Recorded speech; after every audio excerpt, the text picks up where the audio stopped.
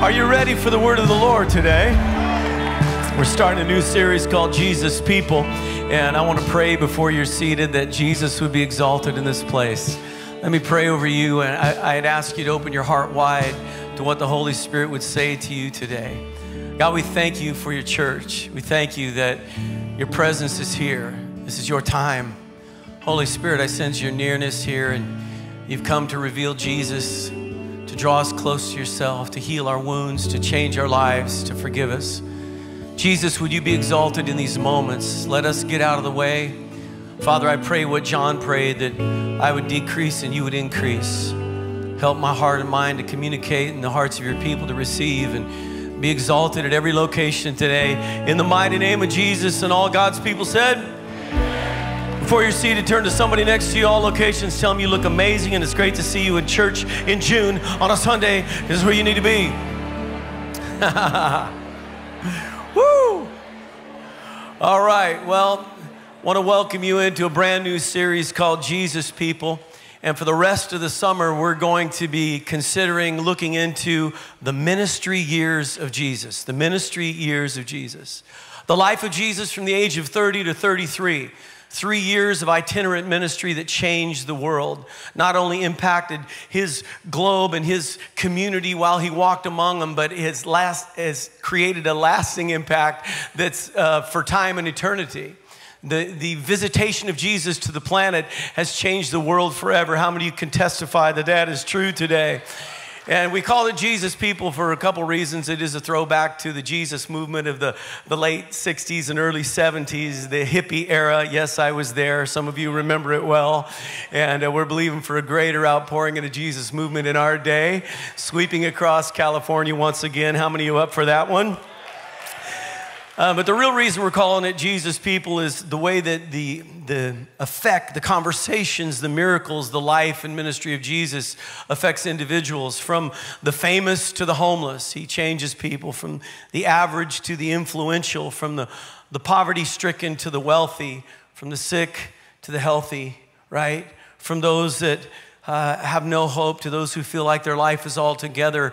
A contact with Jesus of Nazareth will change you for all time and eternity. And we're going to see that in the scripture. Let's just check today at all locations. How many of you have been personally impacted and changed by Jesus Christ? Come on, somebody. Yeah. So it's my honor, it's my privilege to unpack this along with some of our other communicators this summer, because there's nobody like Jesus. The God-man, he was fully man, but he was fully God, and he came to earth, the Savior, the Redeemer, and so many great titles. He is, in fact, the Prince of Peace. He's the Lion of the tribe of Judah. He's the Eternal One. He's the living Word of God. He is the great I Am. He is the one that's worthy to break the seal and open the scroll, and all the angels will cry out, holy, holy. He is the coming King. He's from everlasting to everlasting. There's nobody like Jesus. There never has been, and there never will be. He is the Son of God. He's the righteous one. He's my Savior. That's my King. All right, moving on. Jesus, let's talk about him. Let's lift him up. Let me read you a bit of a poem that's been around for a while called One Solitary Life. He was born in an obscure village, the child of a peasant woman. He worked until he was 30. Then for 3 years, he was an itinerant preacher. He never wrote a book. He never held an office. He never had a family or owned a home. He didn't go to college. He never traveled more than 200 miles from his hometown. He did none of the things one usually associates with greatness. He had no credentials but himself. He was only 33 when public opinion turned against him. His friends ran away when he was turned over to his enemies. He went through a mock trial and was nailed to a cross between two thieves. And while he was dying, his executioners gambled for his clothing, the only property he had on earth. After his execution, he was laid in a borrowed grave through the pity of a friend. Now, some 20 centuries have come and gone, and today he still remains the central figure of all human history. Of all the armies that ever marched, all the navies that ever sailed, all the parliaments that ever sat, all the kings that ever reigned put together, they have not affected humanity as much as the one solitary life of Jesus of Nazareth. Come on, can we get up? Give it up for Jesus today. Woo. Now, as we take a look at the events of Jesus, a day in the life of Jesus, we're going to look at the miracles and the people that he impacted. We're also going to be looking at some video footage from a series. There was two seasons called The Chosen. Did anyone ever see any of The Chosen? If you haven't, there's going to be a QR code that comes on the screen. You don't have to access this now, but it's on the TFH app. It'll be on the website. It will be everywhere. And as we look at a fairly brief clip from one of the episodes, then you can go online and check out the full episode or the season. You know, by some theological accounts, there were only 36 miracles recorded in the ministry years of Jesus, depending on the way you count, because many of them are repeated in Matthew, Mark, Luke, and John. But what we find is the ministry of Jesus and the miracles recorded, they're really just a sampling of what he did in those 3 years. There's some sound bites. We get a brief glimpse into the life and the ministry years of Jesus. There's so much more. I've always been fascinated by John 21:25. Look at this. Jesus did many other things as well. If every one of them were written down, I suppose that even the whole world would not have room for the books that would be written. Consider that right there. Now, John's using some hyperbole, but really he's making a point that we're just getting a glimpse of the impact of the ministry years of Jesus. There's other verses in the New Testament that if you read them slowly, you'll stop and consider the magnitude of what Jesus Christ did while he was here. Like Matthew 4:24, news about him spread as far as Syria. People soon began bringing to him all who were sick, and whatever their sickness or disease, or if they were demon-possessed or epileptic or paralyzed, and what? He healed them all. Matthew 8:16, that evening, many demon-possessed people were brought to Jesus.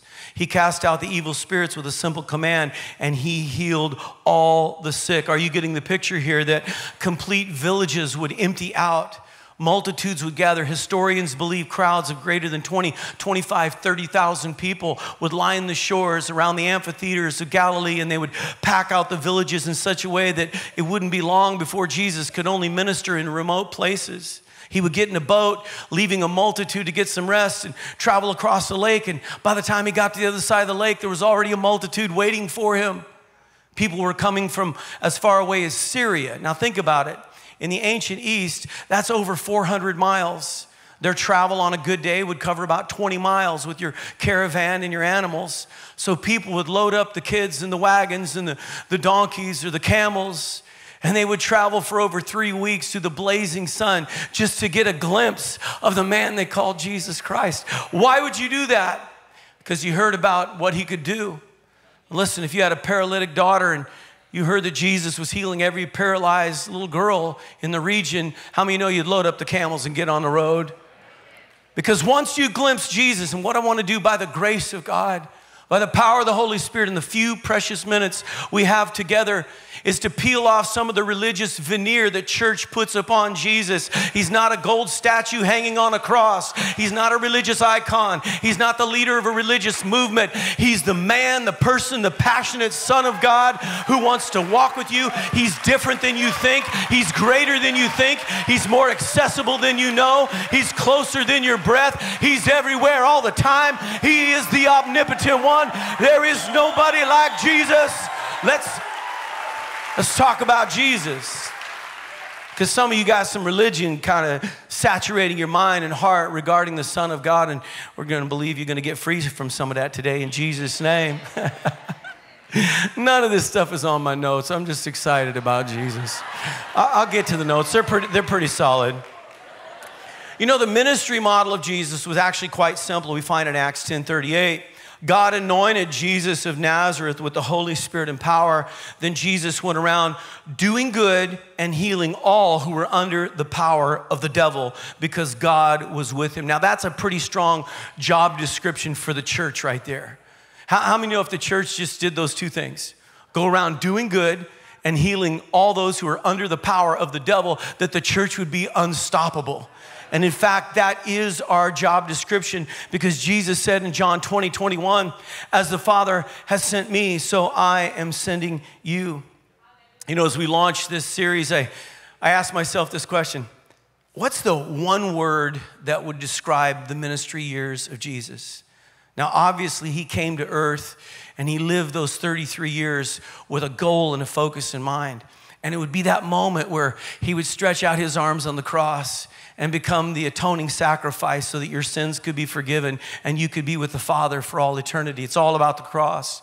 And then the resurrection from the dead, it verified and confirmed that he was in fact God. And then he dispatched the disciples to start the New Testament church. And 2,000 years later plus, here we are, voila, the New Testament church because of the life and ministry of Jesus. But what would be a word that would describe those 3 years? I believe there's one, and it's this. It's compassion. If we were to articulate one word that would describe how Jesus moved among the people and how he moves among his church today, it would be the compassionate heart of God.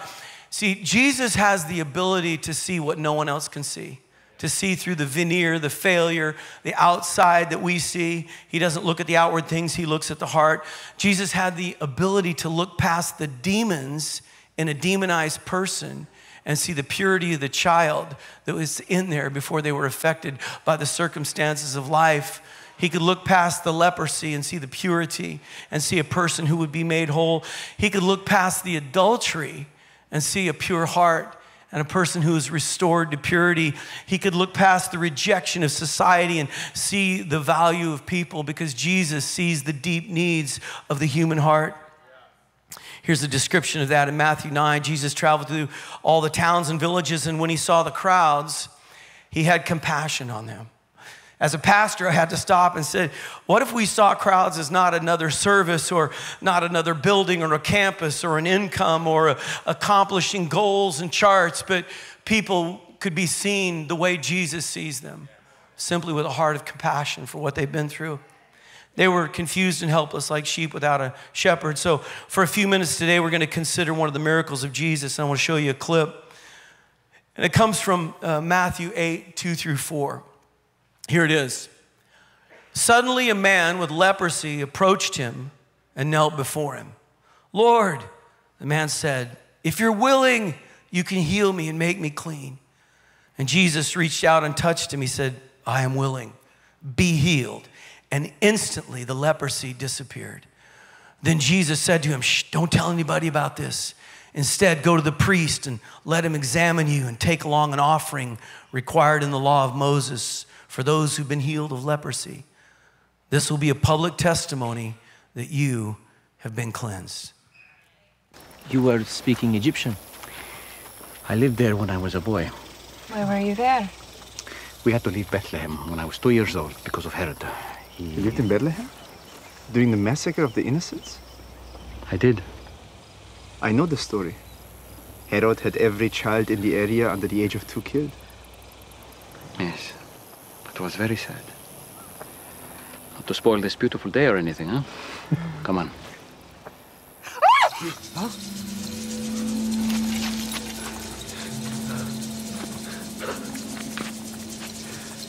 It's a leper. Stay back. Cover your mouth. Don't breathe his air. Don't come any closer. It's okay, John. It's okay. Rabbi, you cannot. His disease. You.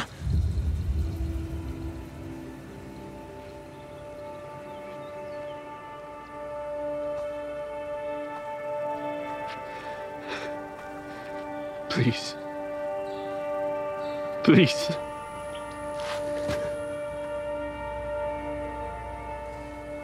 Please don't turn away from me. I won't. Lord, if you are willing, you can make me clean. Only if you want to, I submit to you. My sister, she was a servant at the wedding. She told me what you can do. I know you can heal me if you are willing.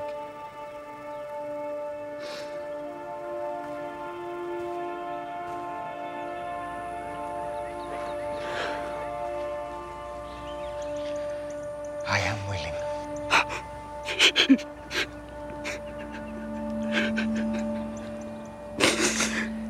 Be cleansed.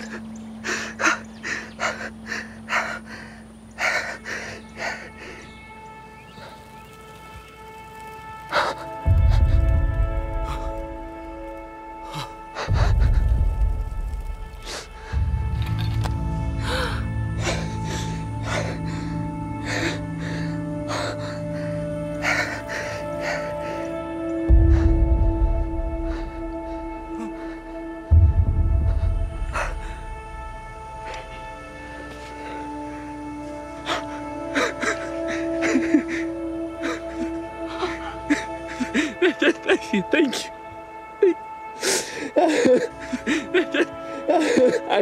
I knew it. I knew it. I knew it. What can I ever do? No. Do not say anything to anyone. You don't seek your own honor? Please just do me this one thing. But what do I tell people? Go. Show yourself to the priest. Let them inspect you and see that you are cleansed. Make the proper offering in the temple as Moses commanded. And go on your way.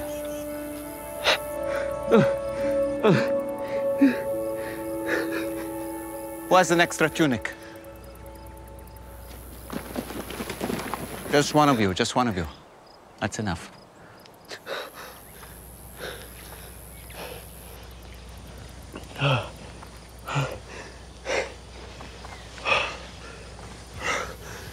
Green is definitely your color. Not too shabby.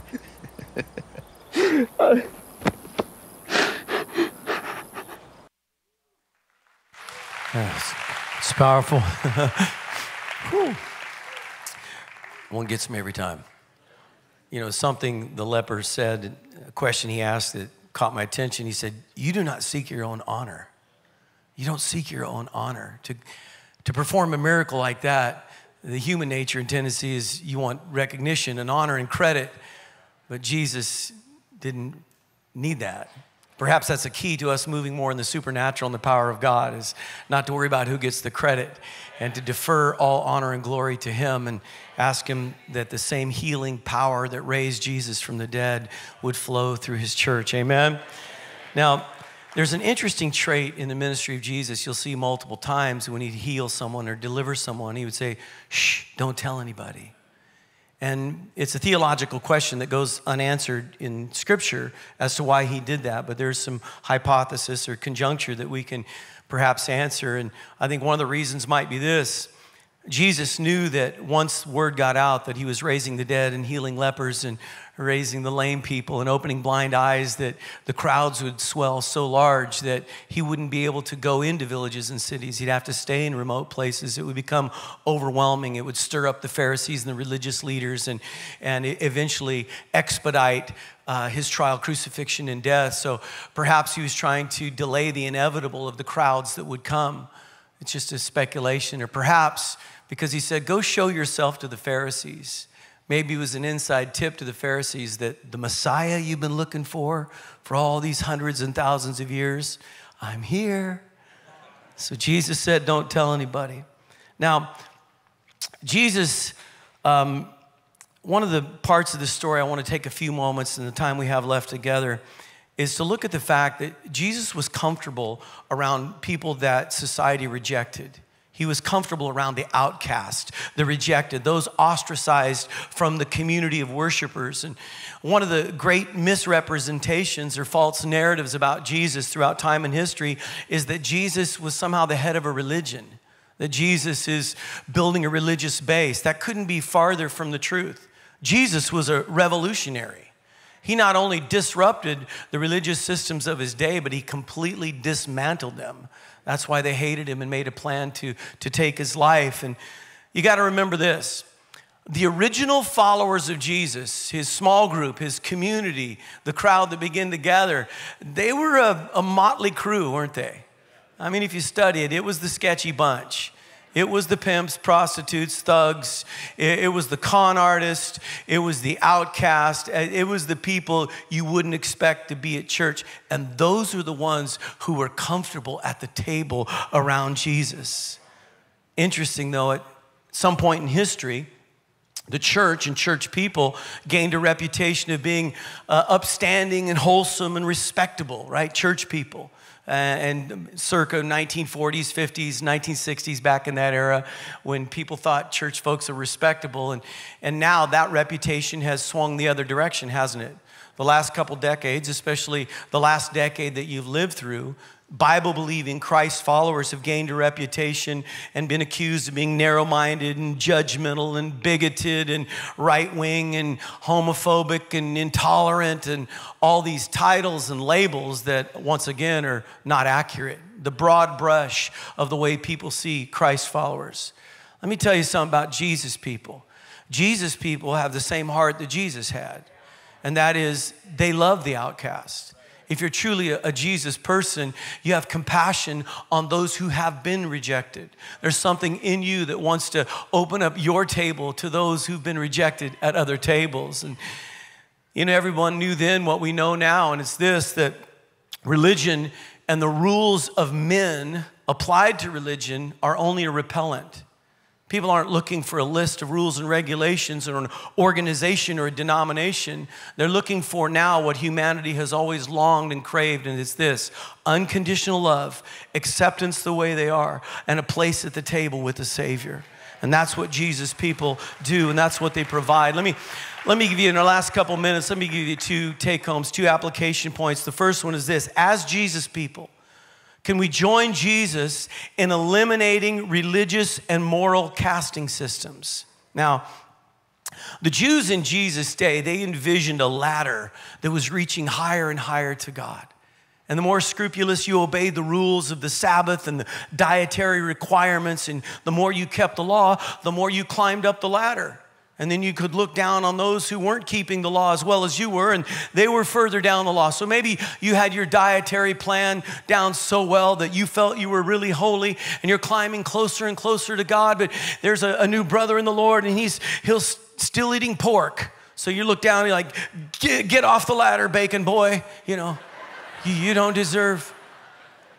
Even the layout of the temple was an illustration and a description of a casting system. Now, at the furthest courtyard was the courtyard of the Gentiles. They weren't allowed in the place of worship. And among the Gentiles would have been the Samaritans, whom they called half-breeds, and there was a wall you couldn't go past. And then the furthest court for the Jewish people was for the ladies, and the ladies could stand at a distance and watch the priests go in and worship and minister to the Lord, but they couldn't go past another wall that was for the Jewish men. And then as you got closer, there was the outer court of the priest, and then the priests who were selected to go into the holy place and burn the incense and fill the table with showbread. But then there was the Holy of Holies, where just one priest once a year would go into the very presence of God. Jesus dies on the cross, and the veil in the temple is ripped from top to bottom, and he gives us all access to the very Holy of Holies. But we see on the furthest wall of the temple, there was actually historically, in fact, there were some signs that were discovered in the mid-1800s, a sign that was posted on the outside of the wall of the court of the women, telling the pagans and the Gentiles and the Samaritans not to go any farther. Here's a picture of the inscription on the sign that was posted. And it said this: to all pagans, proceed under penalty of death. It was a sign posted on the outside of the church, of the temple. Now, how many of you, when you came in today at all locations, you saw some signs, right? You look marvelous. You're welcome here. Sit by me. Come on in. Get a latte. We got some signage. What if we had one said, hey, if you're a pagan, don't cross this line or I'll kill you? I mean, that's not a good growth program for the church. But these are historically accurate signage that was placed on the outside of the temple. Now, someone might be thinking, well, wait a minute, Dave. Wasn't the design of the temple and the priesthood and the Holy of Holies and the holy place, wasn't that God's design? Yes, it was, in fact. It was his design. What was not God's design or intention was the signage. So here's something that's been happening in religion ever since.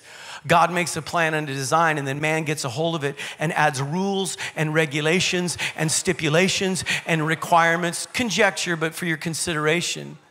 What if God actually wanted the priest to have a conversation with the Samaritans? What if he wanted his priests to go out to that outer wall and talk about how they could get closer to Yahweh and use the design of the temple as a way to introduce people to a loving and a living God?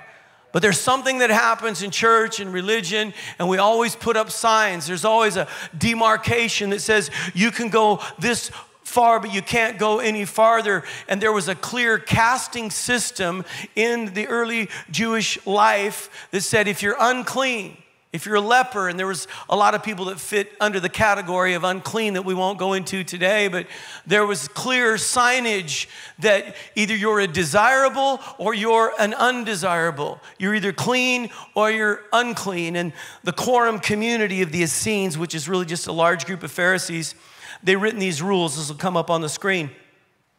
No madman or lunatic or simpleton or fool, no blind man or maimed or lame or deaf man or physically deformed or any other undesirables shall enter into the community. This list also included women and minors, okay? Then Jesus shows up on the scene and he eats dinner with undesirables. He allowed a woman with a horrible reputation to wash his feet with her tears. He goes to dinner at the house of a guy whose name was Simon the leper. What did Jesus do? Jesus wasn't just a disturbance to the religious system. He was a revolutionary. We have no way to wrap our minds around how much he overturned the religious systems of his day, because he said, I'm taking down all the signage. There is no such thing as the undesirables in my kingdom. Everyone is welcome and everyone is desired.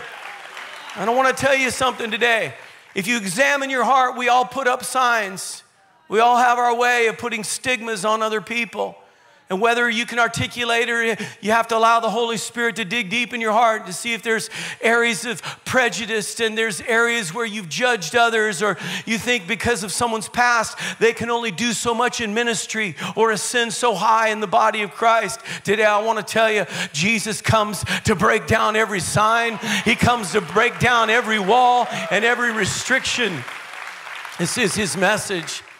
You know, a stigma, I want everybody at all locations to see this definition. I'll read it out. It's a mark of disgrace that is connected to the events of someone's past. The origin of the word comes from our words, a brand or a tattoo, something that is permanent and connected with shame, disgrace, and unworthiness. A stigma. Many of you have lived with stigmas, and we could list a bunch of them, but perhaps you've been through a couple of divorces and you feel like that's a stigma on your life. Perhaps you've been through a business failure, a bankruptcy. I went through one of those early in life in ministry, and it stuck with me. And there's a stigma around financial failure and bankruptcy. Maybe you carry the stigma of prolonged addiction or whatever it might be in your life, and it's like a tattoo that people put on you, a tattoo of shame, disgrace, unworthiness. Remember this about people.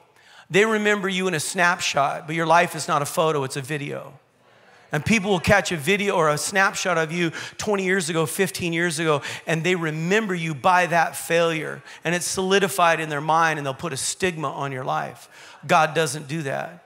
That's just a moment in the video. And after that stigma comes grace. And after that stigma comes forgiveness and redemption and a restored life. You're not who you used to be, is what I'm saying.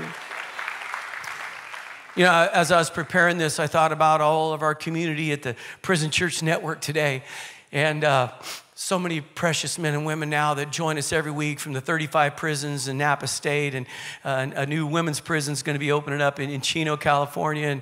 And yeah, I love it. But you guys get this today at Prison Church Network, whether you're part of one of the live services today, one of the campuses, or whether you're in your dorm, your cell, you get this. And especially for those who've been paroled, right? And so many of you have been paroled, and you showed up here, one of our church plants. I know there's a few Prison Church Network parolees at the Father's House, San Francisco. But you've recognized this as you get out of prison, you go for that first job interview, or you go to buy the car or rent the house, and shortly on in the conversation, it comes up, and there's a stigma. Let me be quick to say this, that at the table of Jesus and at the table of the Father's house, neither the Lord nor anyone in our community is holding your past against you. There's a brand new beginning in Jesus. There's a place at the table. So these lepers, they lived with this stigma of being unclean, and the Jewish people taught and understood that leprosy was a curse from God. So lepers didn't deserve attention. They didn't deserve medical care. They were ostracized and forced to live in communities outside the boundaries of the city. And if you came within a few hundred yards of them, the law required that they yell out, unclean, unclean. And this stigma was upon them. And I think the church has always put some kind of stigma on folks that we've determined are not clean or not desirable. And you could use your own illustration, but let me just give you one, because I was raised in religions and denominations, and probably part of the impetus of my rebellion is I just saw a lot of rules and stuff that I thought, that can't be God, I'm out. But God, by his grace, drew me back. But I was raised in a denomination that will go unnamed. But one of the signs that they put up was this. You could do ministry, you could be saved, you could be a part of the church, but if you went through a divorce, okay, if you'd been divorced, you couldn't serve at a higher level. You couldn't be a bishop, a deacon, an elder, an overseer, a pastor if you went through a divorce. And so there was a sign that said, you're welcome here, but you're not welcome here. There was a sign that said, here and no further. And so when we started the Father's House, we took down that sign immediately. Why? Because I believe full restoration is dependent upon full repentance. And if you will fully repent of no matter what it is, you can be fully restored to full capacity. There are no limitations in Jesus. Amen? I could talk about a lot of signs, but I'd start ticking people off, which I actually enjoy. So pray for me, because that's the problem. Yeah, it is. What I'm trying to say is Jesus didn't come to just move the boundary lines a little bit. He didn't come to accept in measured doses the marginalized and the outcast. Jesus came to destroy segregation. He came to destroy separation of every kind. He blew up the boundaries of religious exclusion, and he said, hey, guess who my crew's gonna be? The most broken, the ones with the worst reputations, the ones farthest from the synagogue and from the Holy of Holies. In a moment when Jesus comes, he changes the game. So what do you say we be Jesus people?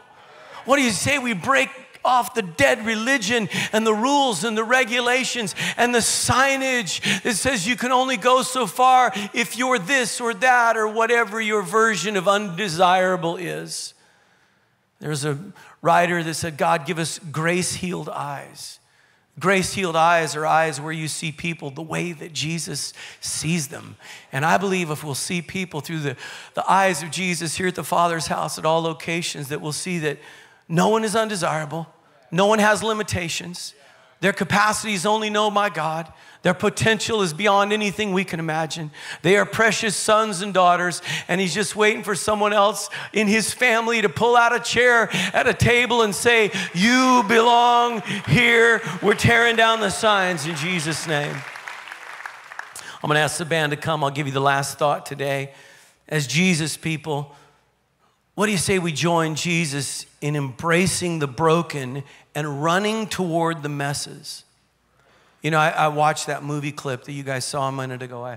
I've watched it probably 10 a dozen times, and every time I'm captured by the compassion of Christ and the fact that he negated the religious rules of the day. You know, there was a law in place, you didn't go near lepers, and that'd be admirable if you were talking about a contagious skin disease, but the reason they didn't go near them was because of the religious contamination of being made unclean. And there was no like hug a leper day. There was no day where, so Jesus, when he approached the leper, as you saw, he began to break the religious rules and understanding. Why? Let me get this clearly. Lean in and listen to this. Jesus runs toward what others run away from. That's what he does. The messes of your life that people go, oh, train wreck over there. I know that guy. I've heard about that guy. And we look away. We look away from severe addiction, and we look away from the messes that people get themselves into. And even if it's family, at some point, you just want to avoid the mess. Let me tell you something about Jesus. He never looks the other way. He runs toward the mess. And what if the church, let me ask you what if before we close, and then we're going to have communion here at Vacaville. What if we ran toward the messes like Jesus does? Let's think about this. And you're doing this so well in many areas, but I think we could do better. What if we ran more toward the messes of addiction, like you guys do at Celebrate Recovery every Monday night and the Life Change Retreat, and we're doing good there, but I think we could do better.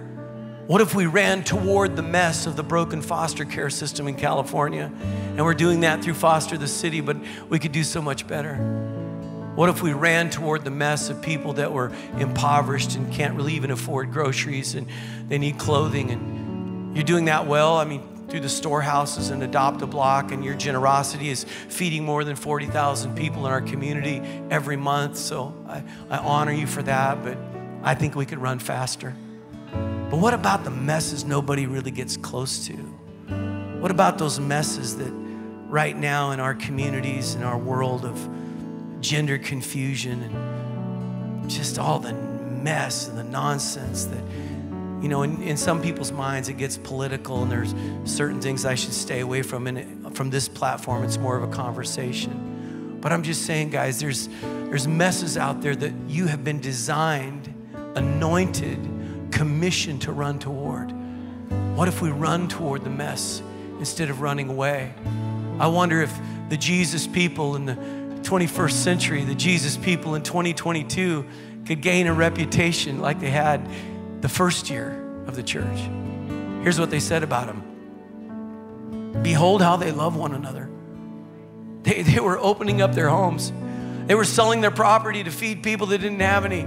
They were getting rid of their wealth in order to make a place for people that were impoverished. And some of the Roman leaders were saying, how can we accuse them when they are taking care of our impoverished and our homeless better than we are? Rome, the leaders of Rome made those statements because there was a love and a compassion. I'm just asking, church, what do you say we consider the way of our Savior and run toward the messes, be more like him? You see, I'll wind down with this thought.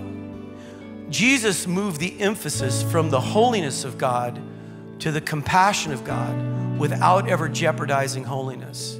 He remained completely holy, and he calls you to be holy as he is holy. But he removed the emphasis from keeping rules and living a lifestyle of holiness to mercy and compassion. And when we make that shift in our hearts and minds toward people, we will take down every sign that says there is no undesirables allowed to this sign. There is no one undesirable. There is no one undesirable. I pray today that we would become Jesus people and be more like him. And today, if you say, Pastor Dave, I'm in a mess. In some ways, I feel like that leper. And maybe it's an addiction condition or a sin condition or a pornography addiction, or maybe it's something in your life you just feel like, I know I'm not supposed to be around those people, but if I could just get to the Jesus who allegedly is in the middle of them, I would fall at his feet and say, Lord, I know you're able, but are you willing? And what's Jesus gonna say? Think about it. What would Jesus say to you if you threw all your mess at his feet? You say, there's a course you got to go through. We're going to need a year of seniority here at the church before we can deal with that. You got to meet some regulations and some stipulations now. Jesus is going to do what he's always done. That is, he's going to lay his hand upon you and say, I am willing, be healed. I am willing, be whole. I'm willing. Amen.